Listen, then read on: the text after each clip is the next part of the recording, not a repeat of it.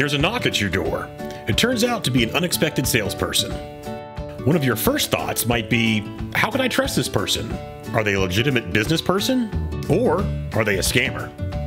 Now more than ever, measures are in place to ensure the salesperson at your door is there making an honest living, doing business legally and ethically.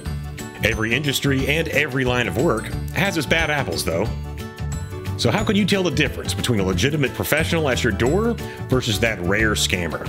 Here are a couple of easy tips. A legitimate salesperson will carry and show their identification and credentials.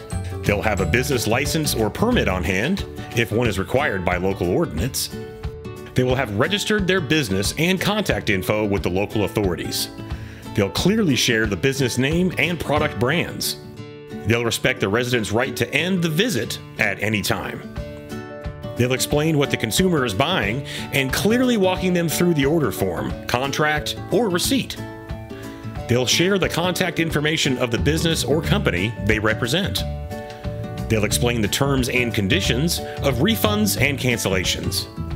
And they'll have a relationship with an organization of accountability, such as the Better Business Bureau, the FTC, or Direct Selling Association. Thanks to local ordinances, police departments, and social media, door-to-door scammers are much less common now than they've ever been. However, some still pop up from time to time, trying to make a quick buck. Here are a few simple guidelines to keep in mind.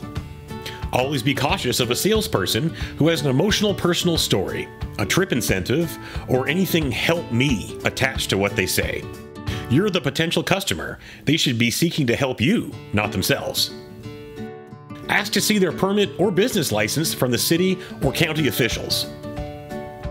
Ask to see that they have exchanged business information with the local police or sheriff. Scammers never proactively exchange personal or business contact info with the police. A professional direct salesperson will be happy to show you their proof of credibility. Ask about the company rating with the Better Business Bureau or affiliation with a third-party organization of professional accountability. Ask specifics about their refund and cancellation policy, something governed by the FTC.